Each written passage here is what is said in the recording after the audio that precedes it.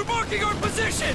Hey everybody, we're playing Call of Duty Ghosts for the Xbox One. This is Mission 5 Homecoming, and we're going to unlock Go Ugly Early. To be honest, this is another one of the achievements that is almost hard not to get. I think a better achievement might have been don't kill 50 enemies with the A10, but for the sake of completion, we're going to do a quick how-to here. Starting at the beginning of the mission on the balcony, your minigun is going to get destroyed.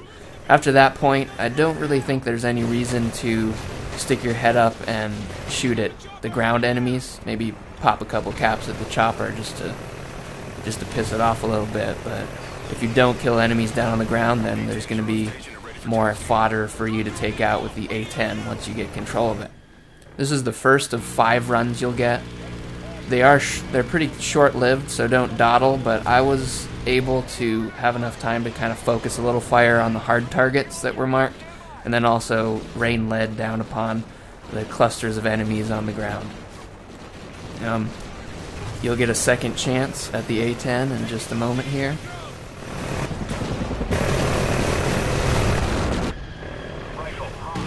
Now, as you're going to see, the achievement pops for me after this second run here, even though I'm really just flailing the stick around wildly and shooting.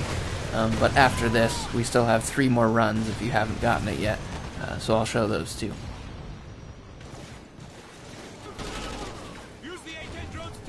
Your next opportunity comes about halfway through the trenches. Although your goal is to take down the tank, you should also have a little bit of time to quickly strafe along the beach and get those enemies there. Then finally, as you approach the control tower, you'll get a couple more chances to pick up your last kills by shooting at the guys on the hill surrounding the tower.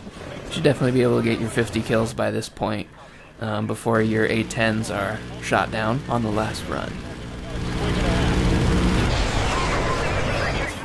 There's still too many enemies near the tower! Use the drones again!